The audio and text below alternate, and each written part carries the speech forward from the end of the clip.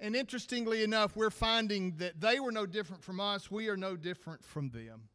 The same kinds of issues that they dealt with as human beings who were trying to be followers of Christ, we find rising to the surface then as they do now. And today is another issue that the early church struggled with that indeed we struggle with today. Reading from 1 Timothy 6 through 19. But godliness with contentment is great gain. For we brought nothing into the world, and we can take nothing out of it. But if we have food and clothing, we will be content with that.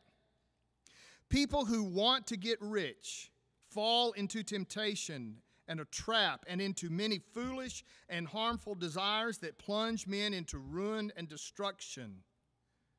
For the love of money is a root of all kinds of evil. Some people, eager for money, have wandered from the faith and pierced themselves with many griefs. But you, man of God, flee from all of this and pursue righteousness, godliness, faith, love, endurance, gentleness. Fight the good fight of faith. Take hold of the eternal life to which you were called when you made your good confession in the presence of many witnesses. In the sight of God, who gives life to everything, and of Christ Jesus, who, while testifying before Pontius Pilate, made the good confession, I charge you to keep this command without spot or blame until the appearing of our Lord Jesus Christ, which God will bring about in his own time. God, the blessed and only ruler, the King of kings and the Lord of lords, who alone is immortal and who lives in unapproachable light, whom no one has seen or can see. To him be honor and might forever. Amen. Command those who are rich in this present world not to be arrogant, nor to put their hope in wealth, which is so uncertain, but to put their hope in God, who richly provides us with everything for our enjoyment. Command them to do good, to be rich in good deeds, and to be generous and willing to share. In this way, they will lay up treasure for themselves as a firm foundation for the coming age, so that they may take hold of the life that is truly life. This is the word of God for us today. Thanks be to God.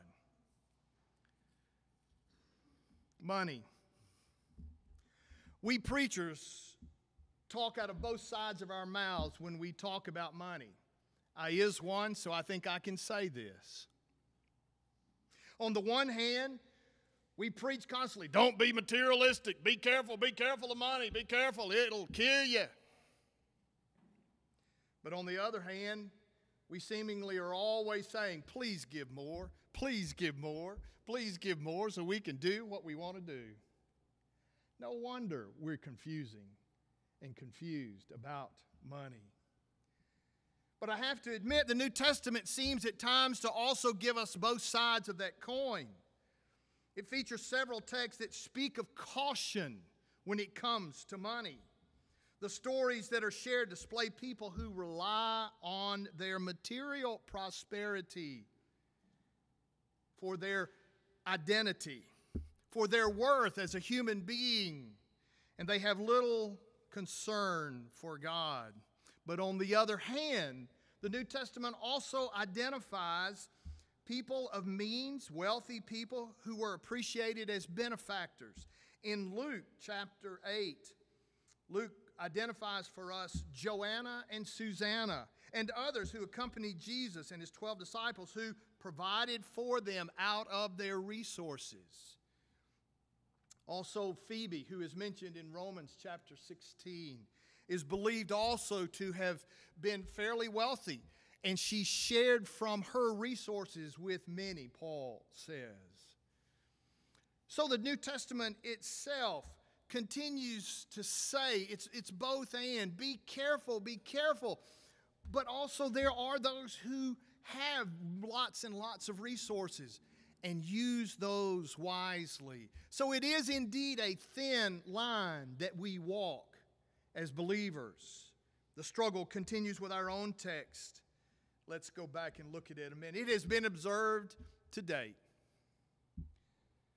that no one has ever seen a hearse pulling a U-Haul.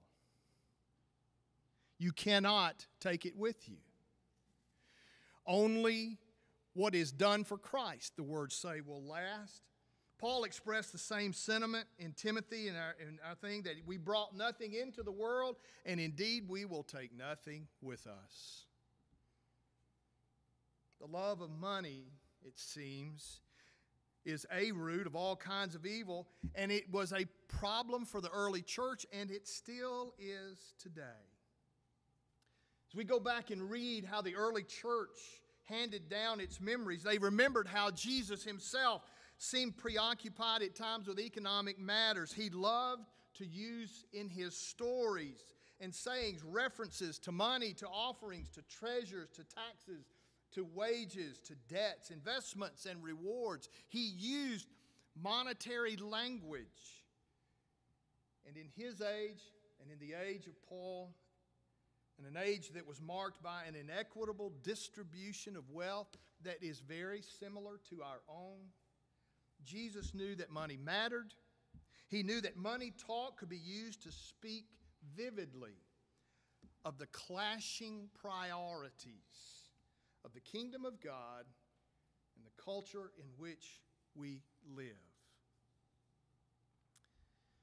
Now again, nowhere in Scripture does it say that money or worldly things are terrible things in and of themselves. They are inert.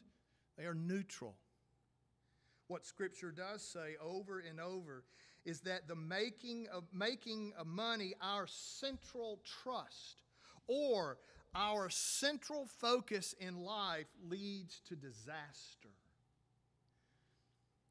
Many of you will have heard this past week, a week or so, the story of what is happening with Volkswagen, particularly here in Tennessee, because we have that deal.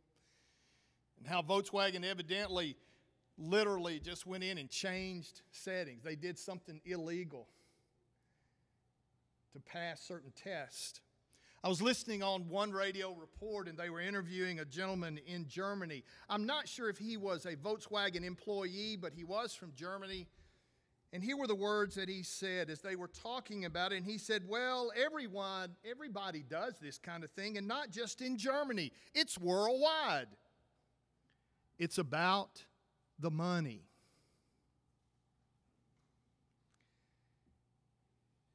And I have been recently paying enormous attention, and maybe a prime example of how devastating this drive for those who want to be rich is the ruin that gambling seems to be playing in our culture now. Used to be you had to go to the casinos. Now all you have to do is pull out your phone or go to the local market and buy the lottery ticket. Or for me, the one I've been paying attention to a lot is this sports gambling stuff. And how they challenge us men that we're smart enough. Have you seen those commercials? But surely you're better than average, they will say. So you, Travis, are going to win because you're smarter than the average guy. So go ahead and spend them. All it takes is $1. You put in $1, you may win 50 or Jason, we were talking about this week, and Jason says in fine print down at the bottom. Anybody read that, the fine print? Basic earnings, average earnings are $38. But notice they don't tell you what the average losses are. All we're saying is that our culture now has found so many ways for you to pursue the opportunity to be rich in an instant. You don't even have to work for it. You just punch a button and off you go. It is estimated now that 10 to 12 million Americans, and that's probably low, now have a gambling habit that is out of control, and the number is indeed growing daily. How many of you stand in line and watch people that you obviously can tell don't have a whole lot, and they're spending enormous amounts of money on those lottery tickets and things. The love of money is the root of all kinds of difficulties and problems. The passage that we have read reminds disciples that a profession of faith in God is incompatible with making money your goal. We trust in God, we say, as long, it seems to me, as we have the money the phrase is printed on in our hands. I trust in God as long as I've got it. But when I don't have it, I'm not so sure. The biblical record says to us that when money becomes the goal of our life, be careful. Be careful. So Paul gives an alternative to this wanting to be rich as a series of choices. He says to Timothy and to us, flee all of this. And that word flee means turn around and run just as fast as you can. There is the implication here that this is not something you want to mess with. Run, he says, run. But then he shifts from the negative to the positive. Pursue righteousness, godliness, faith, love, endurance, gentleness. Boy, we keep running over those words, don't we? They just keep popping up as the fruit of the Spirit. Fight for faith, he says. Take hold of the eternal life you have already confessed. Keep the commandments. Actively, daily pursue kingdom life is what Paul is saying.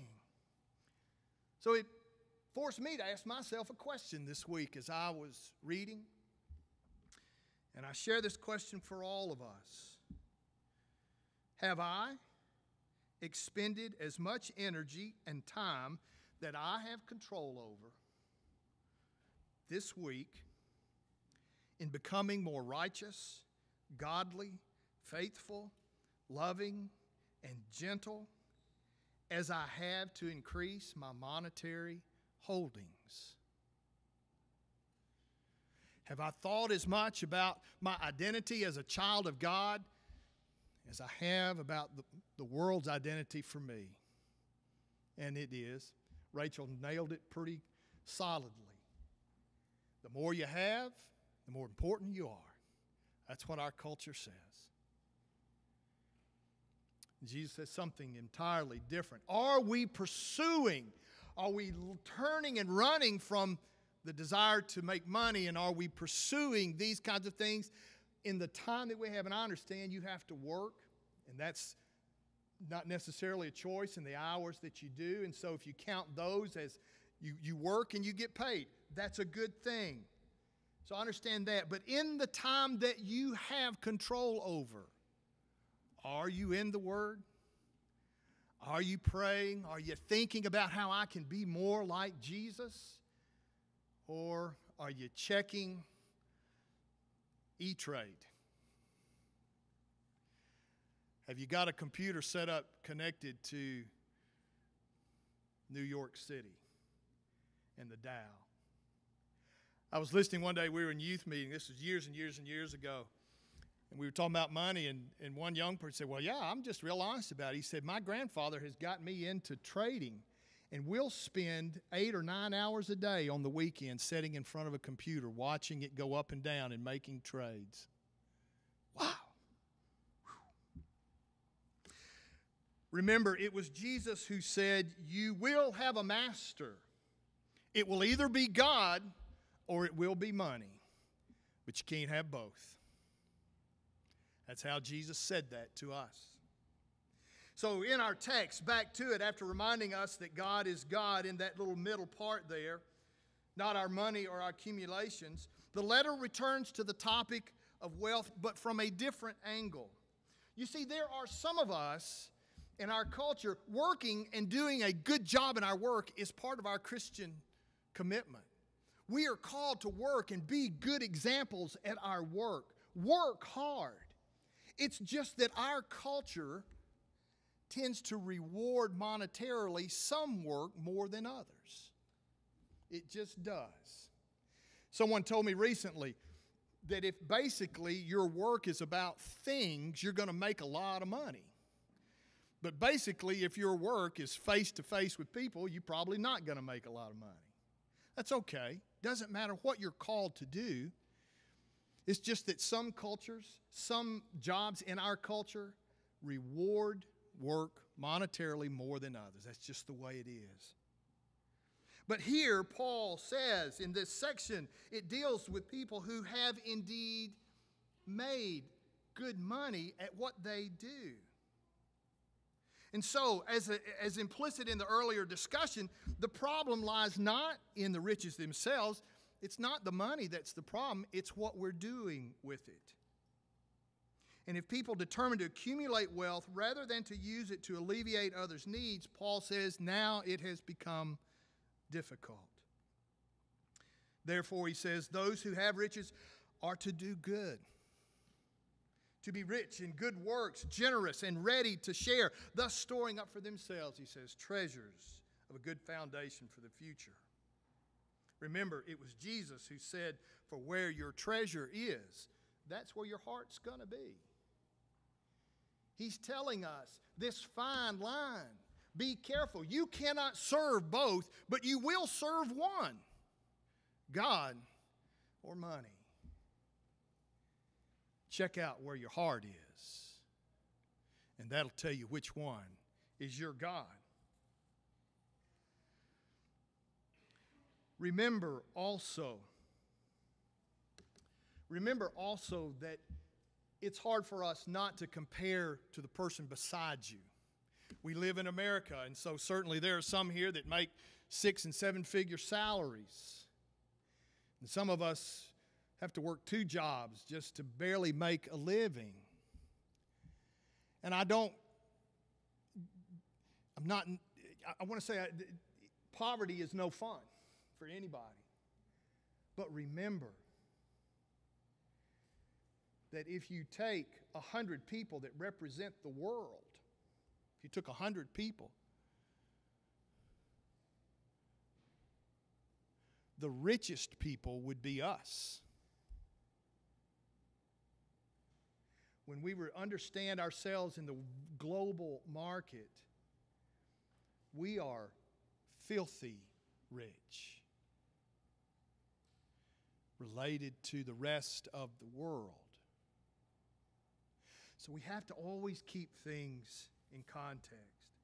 But in a culture that is indeed obsessed with money, the question becomes, what can I do to keep from crossing that line, to make sure that on that fine line, I'm always leaning towards God as my master, that I'm always fleeing those things and pursuing righteousness and goodness. How do I keep from crossing that with my resources and having them control my life? There are 2 things I think that Paul underquietly mentions here, but I'll mention both. Worship. In the book Praising and Knowing God, the author suggests that worship is becoming more difficult as resources in a particular congregation increase. The richer the church, the more difficult it is for worship to be authentic. Indeed, the more affluent and less generous a congregation is, the more muted its congregation's worship, as they will say. Which is one of the reasons why we talk about offering time as a real act of worship and an opportunity. It's not just to return a little. I loved what Stephen said in his prayer. God, help us to give generously.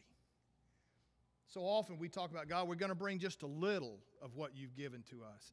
Isn't that an indictment on us? It's about a generous heart.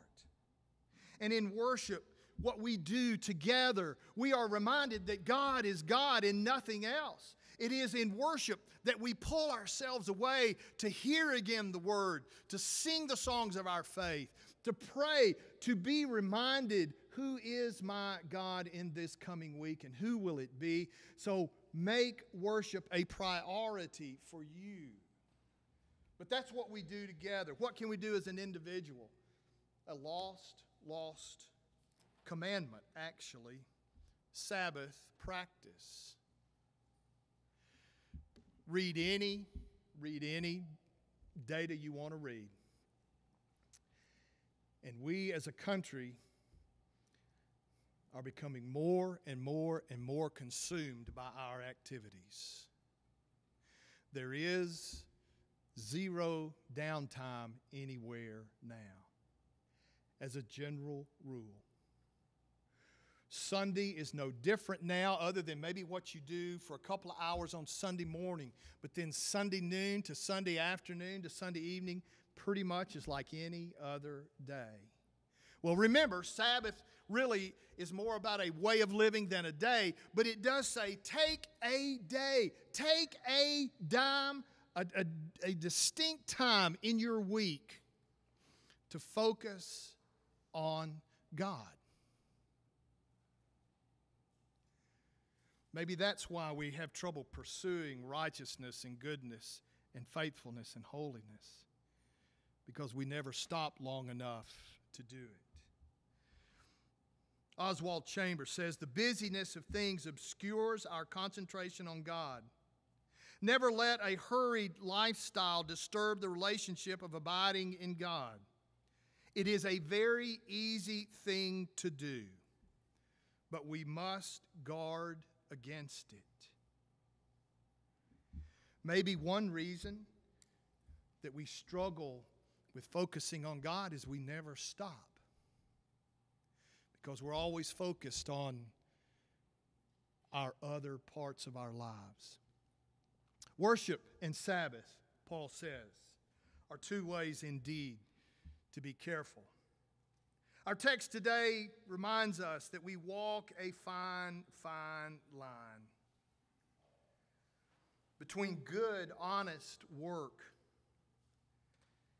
and letting money become our God. And so I invite you once again to listen to this text. Listen and pay close attention again to the last phrases.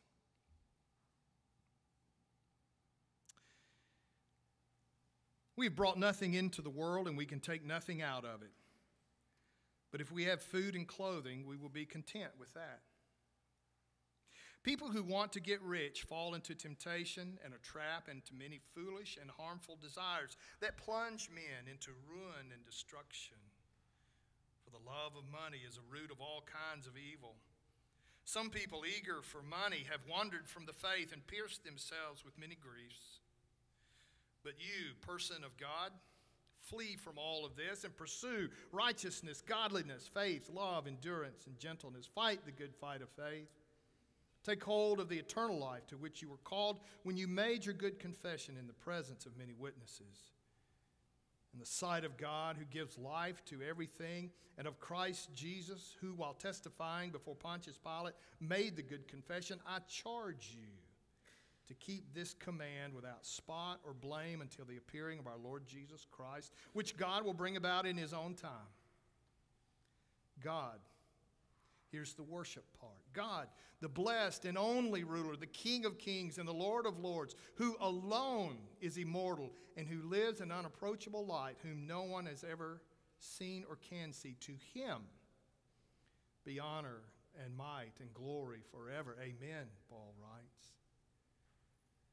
But he comes back. Command those who are rich in this present world not to be arrogant, nor to put their hope in wealth, which is so uncertain, but to put their hope in God, who richly provides us with everything for our enjoyment.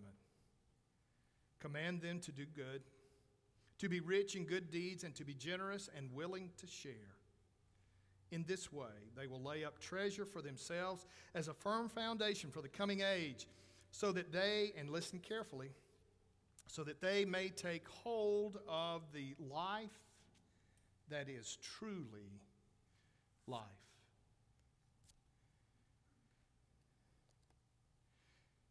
The Word of God for us today. The only true life is life that is spent seeking God and God's ways. Whether your work rewards you richly or whether your work doesn't pay you what you're worth, seek God. Do good with whatever you have. This is the word of God for us today. Father, we do come before you, thanking you for the gifts you have given to us. We thank you for the material and monetary resources that have come our way. We thank you we live in a country that is able to pay such high salaries. We thank you for all of that because poverty is no fun for anybody. And you have words to say about that. But Father, help us, those who live in the wealthiest nation. Remind us how difficult it might be for us to seek you first. Remind us that that fine line we are walking on, we may be stepping off of it. God, that in some parts of our life, money may have really become our focus. So convict us this morning, as you have been convicting your followers since the beginning of the church. And help us this day to worship you, to seek you, and to follow you. We pray this in Jesus' name. Amen. We invite you today to respond to the gospel. The good news is that the life you all of us are seeking is found in God. And maybe today that would be your response, that you've been seeking life in so many other ways.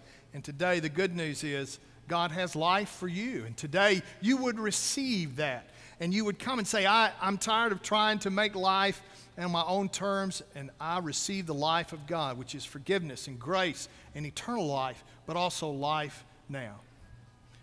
Follow God. Maybe that's your response, but maybe you've been following God, but today in the Word of God you have heard, ooh, wow, there might be some areas of my life that I need God to take hold of better, more fully. And that would be your prayer from your heart to His. But if I can pray with you about that, I would be honored. Maybe you just need to come and kneel and pray. Maybe there are some here been visiting with us for some time, and God is saying, plant your life here, make it permanent. Make a commitment by joining with this congregation as we move together to do the kingdom work in this place. Whatever your response, you make it to God from your heart to His. If I can help in any way, I will be here as we stand together and sing our hymn of response.